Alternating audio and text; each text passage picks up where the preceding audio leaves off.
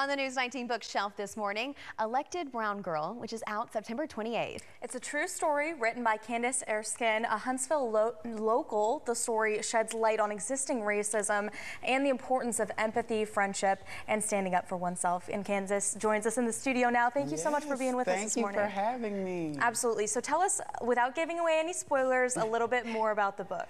Okay, so the book is about what my experiences were like going through school, grade school, at a predominantly white school. What that experience was like as far as dealing with racial bullying and things like that, but how I allowed that to empower me, help me to find my voice, my independence, my uniqueness, and all of that. And so the book really just kind of talks about what that was like. Now, you just touched on that a little bit, but would you mind sharing a little bit more of your personal journey with us? Yeah, so I grew up right here in Huntsville, Alabama, living on the north side of town, but my mother was a school teacher, and she found out about the majority minority transfer program, which still exists right now, M2M program, and we were actually bused over to the south side of town, okay, to go to school in order for us to get a better education.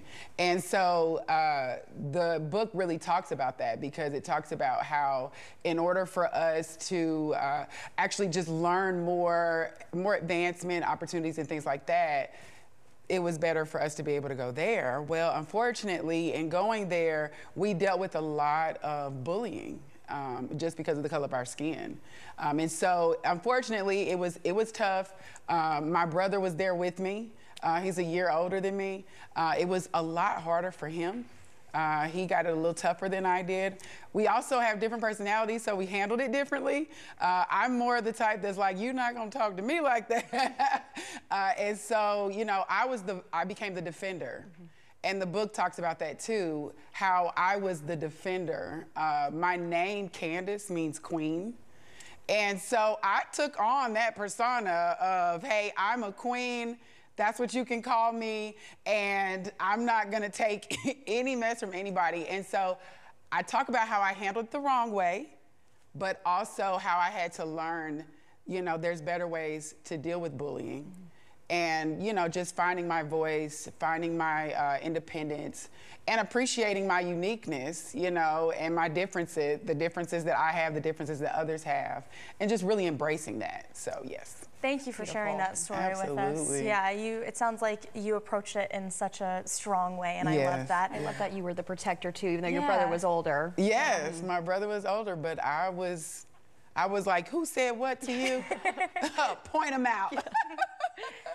So why now? Why is it so important to tell this story in our current climate? You know what? I'm so glad you asked that question. One of the things that I'm realizing is that a lot of people think that the racial issues do not still exist.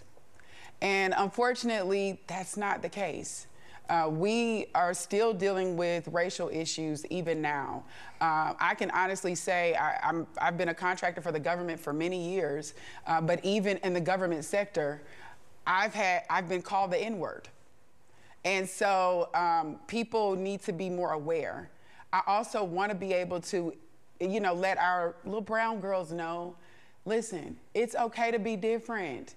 And we need to embrace each other, find your strength, you know, embrace your uniqueness. We all are unique. I was at Morris Middle School, and I'm not gonna talk to, you know, anyone any different.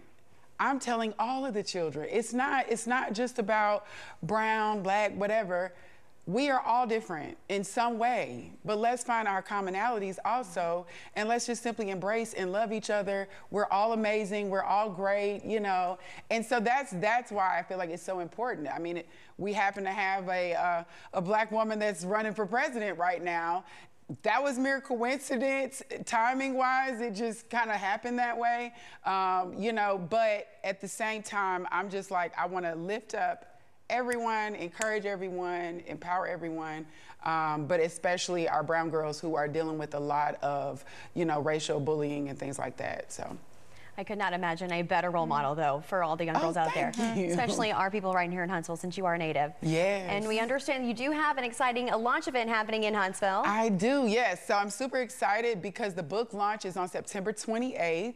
It's at Lux Brew at 1 o'clock, 1 to 3, where you can come out, take pictures with me. I am doing book autographs and things like that, but a couple of fun little twists, some giveaways and different things. So I'm super excited about that. The book is already available because you can get the ebook on Amazon and you can get the paperback from Barnes & Noble.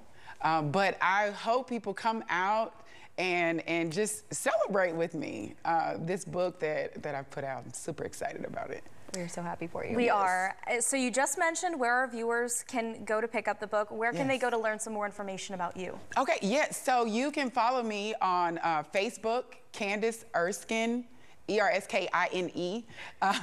You can follow me there. I'm also on Instagram and TikTok with Lady Faber, but definitely look me up on Facebook. That's where I am primarily, and all the different events and things I've got going on. Awesome. And now, while we're still here with you, would you like to plug your podcast too, real quick? Oh, and there's that. So I do have a podcast called Brown Girl Podcast, where I talk a lot about the book and just different topics and things. I'm super excited about that. You can actually listen to that podcast on envision-radio.com.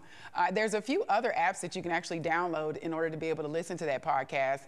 Or you can actually go to my YouTube channel, and that's Candace Erskine also. You can go to my YouTube channel to actually watch the video version. Awesome. Candace, I cannot imagine a better way to end our Friday with you coming in studio. Yes. Thank you so much for being with us. Thank you for having me. So great to have you. Head out and grab a copy of your book this afternoon. Yes, I've got copies in the car.